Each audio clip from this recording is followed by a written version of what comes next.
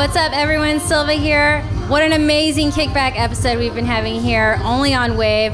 I have the members of Stay Happy with me right now, who just did a killer set. If you guys missed it, you got to stay for the replay because it was amazing. Stay Happy consists of Akira Akira, Keii, Swizzymack. You guys, thank you so much for being guests. Thank you for having us.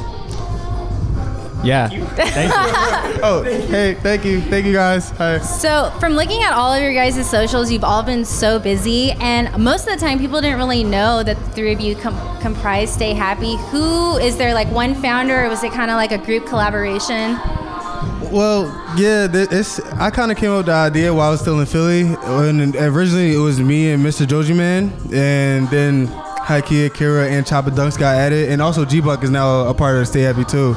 And it was just like an artist collective at first, so like we could all collectively work on projects together.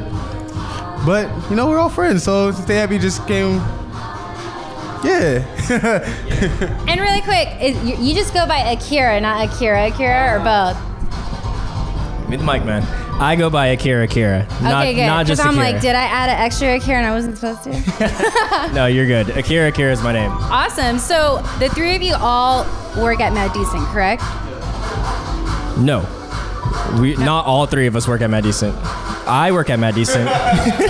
They do not work at Mad Decent. Swizzymack is an artist.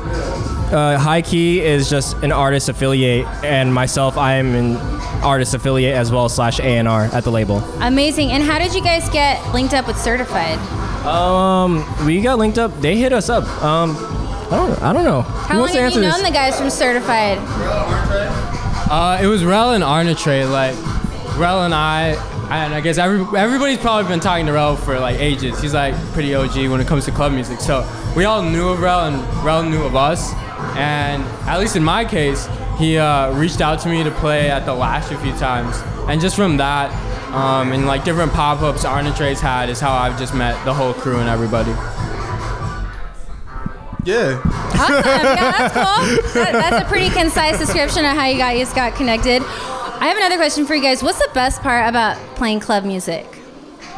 The vibe, for I think it's just like how everybody likes the music. No matter if people never heard club music before, when they get it, they're like, I like it. Makes you feel good. Yeah, it makes you dance, you know?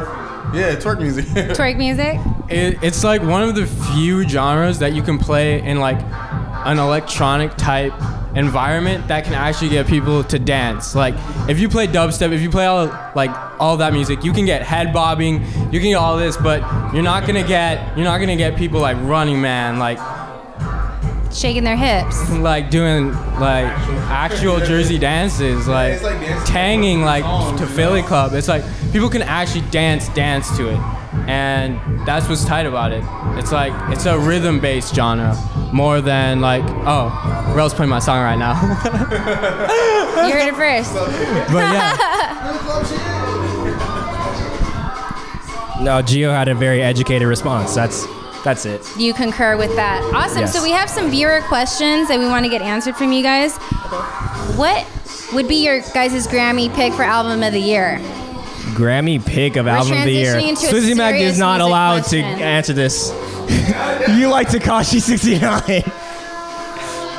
We gotta go there. No comment on that one, yo.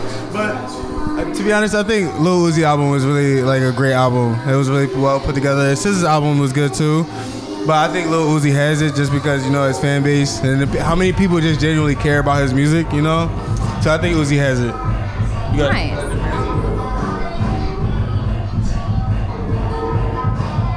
I agree with Swizzy.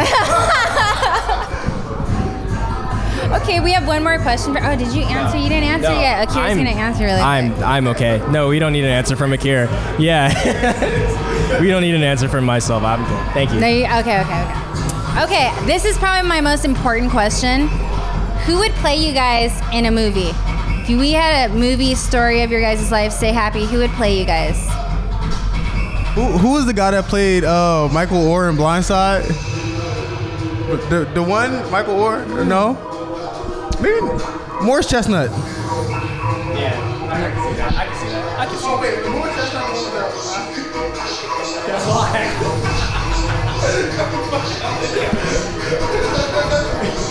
Little John will play me. You said your answer. Lil Jon would play Swizzymack, guys. Honestly, I'm kind of biased towards this just because the person is not only like a good acquaintance of mine, but also growing up, I would always get called, like people say, oh, you look exactly like him. It'd be Jaden Smith. Like everybody growing up would always say, oh, you look like Will Smith's kid. And like, we have very similar personalities. Like I've hung out with him a few times, and like we play soccer and different things like that. Very similar people and interests. So I could see him playing me. Yeah, Heike got Jaden, and I always get Will Smith. So that's kind of weird. People also think we're related too, so I guess that makes sense. Me and Akira are not related. We are not. We're both Blasian brothers from another mother. Well, you guys heard it first. Awesome. That was a very concise interview from Stay Happy. You guys, thank you so much for tuning into the Kickback. I'm SiLVA. We got Rel on the decks now. Keep it locked right here. We only got a few minutes left, but we're going to keep it rocking right here on the Kickback. Yeah.